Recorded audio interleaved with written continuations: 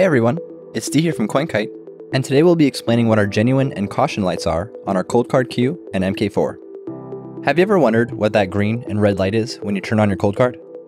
Well, the green genuine and red caution light is directly connected to the Coldcard secure element.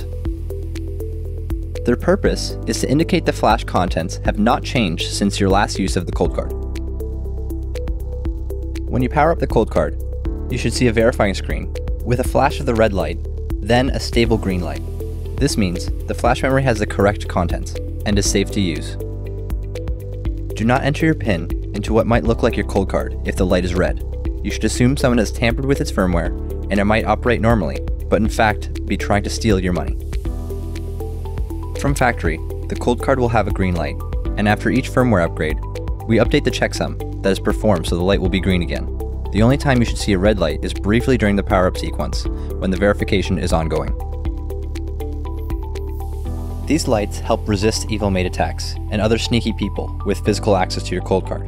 We sign our firmware with a factory key, and during boot up, the firmware signature and nearly every byte of flash memory is verified, and the appropriate green or red light is shown. As stated, changing that light status is actually controlled by dedicated circuitry connected directly to a secure element.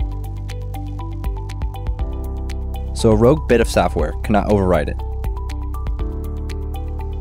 Since the circuit for the lights is exposed on the top surface of the product, any physical tampering by those evil maids will be visible. And that's all you need to know about our genuine and caution lights. Thanks for watching. For more information or to make a purchase, go to coldcard.com.